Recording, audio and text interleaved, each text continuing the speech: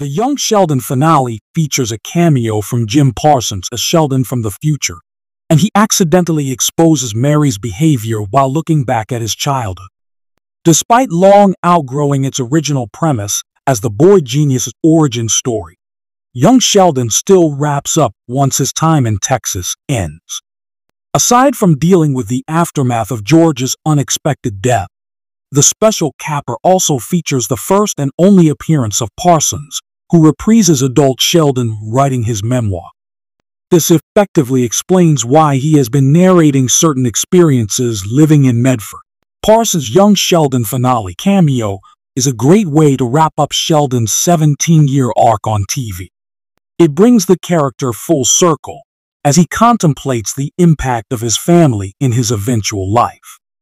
The cameo also effectively resolves the plot inconsistencies created by his more critical stories about George in The Big Bang Theory, as he remembers his dad more fondly.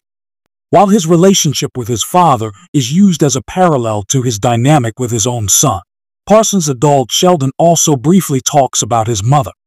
Unfortunately, it results in a negative realization about Mary. In the final moments of the Young Sheldon finale, Mayim Bialik's Amy learns that Sheldon went through with his baptism to appease his grieving mother on the heels of George's death.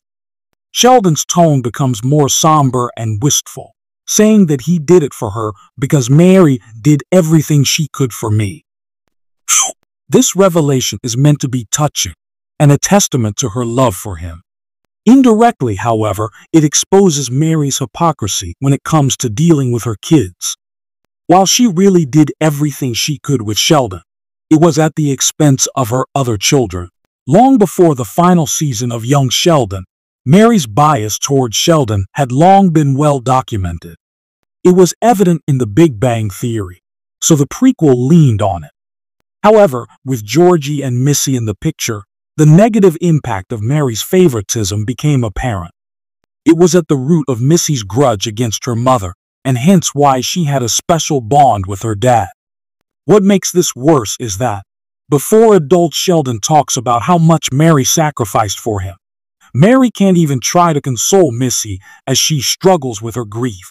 Neither The Big Bang Theory nor Young Sheldon explicitly revealed why Mary really favored Sheldon. That being said, there were some possible reasons for this. Firstly, Sheldon may have reminded her of her own father. Despite not appearing in the spin-off, it was revealed The Big Bang Theory.